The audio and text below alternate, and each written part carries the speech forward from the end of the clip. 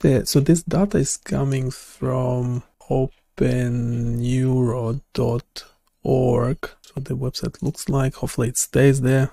It's a really good resource. Fixing targets visual search, the role of dorsal and ventral attention networks in the processing of relevance and rarity. Okay, that's interesting. That's only from 5 days ago. fMRI audio visual valence congruence. Whatever that means. Visual object recognition, that could be interesting, assuming the objects are there as well. Okay, now we're talking face processing EEG data for EEG lab. Okay, doesn't matter if it's EEG lab or not, is it? What's interesting about this one is that it supposedly has both EEG and MRI data in it, which we are highly interested in. Right, we have, was it 20 subject, have the images, and the good thing about this website is that it must be downloaded to view. It's an image, right? Yeah, .mat, so MATLAB files, codes, we might ignore them for now. Let's go to some random patient. So we have anatomy and EEG in JSON files. That's interesting. Can we actually view them? No, because it's not the actual data 1010 system. So it's a high resolution. It's supposed to 1020. It has double the electrodes.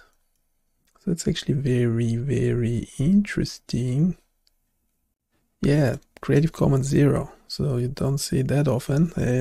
Good on them. On the thank you authors for making this available. Yes, so how do we work with one of those datasets? So we have the MRI. It's a compressed NIfTI file. We know that much. And the good thing about OpenNeuro is that it has a code that just loads the data. I don't know what that is. Some sort of artifact. They removed the face, I guess, for privacy reasons. This is really, really nice.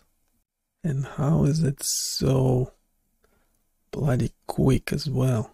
Very nice. Don't often say that.